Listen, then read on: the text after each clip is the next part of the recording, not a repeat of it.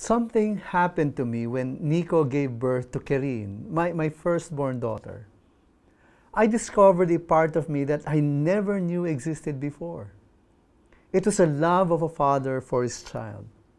I loved carrying my firstborn in my arms, so proud to have sired a beautiful little girl. And then I discovered another part of me when Nico gave birth to my second child, Benj, my firstborn son. I felt a deep sense of pride, a deep sense of satisfaction, knowing that this son of mine is going to carry my name.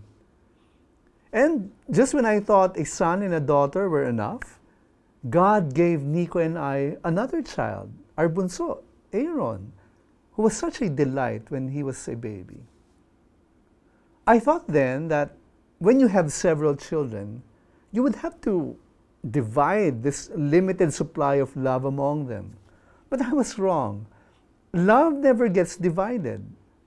A father's love only multiplies by the number of children he has.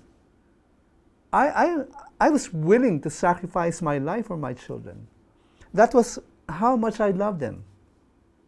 How much more powerful, how much more beautiful, how much more overwhelming is the love of God for His children compared to the love of a human father for his son or daughter.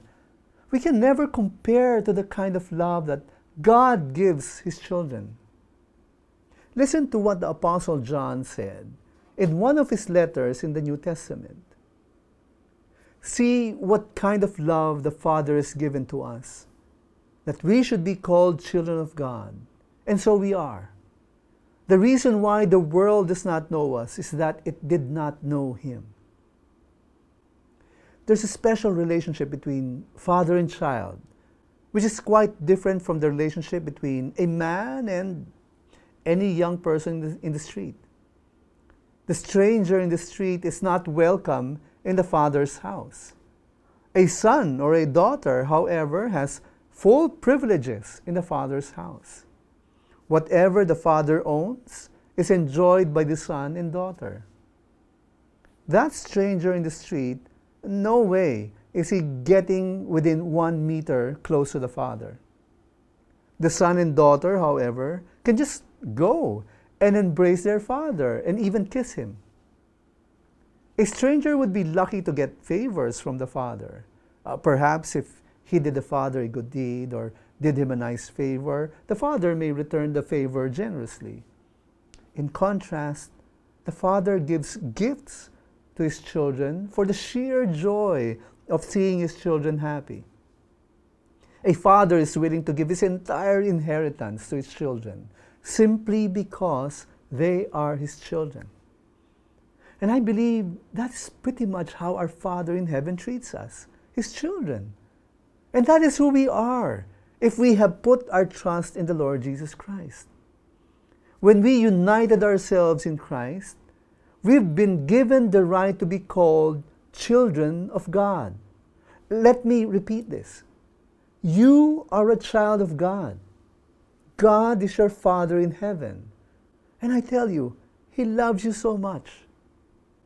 We long to be loved by someone who loves us unconditionally. And there is no one who could love us that way, and even more, other than God who is our Father in heaven. And this is how much He loves us. He loves us so much that He gave His only begotten Son to die on the cross, to die a horrible death, a painful death, so that our sins may be forgiven. He did this so as to take away the obstacles that may keep us away from the Father's love. That is how much He loves us. As we learn to rest in deep assurance of the Father's love for us, and as we live our lives in thanksgiving for being embraced in His love as His children, may we always be reminded, faith matters too.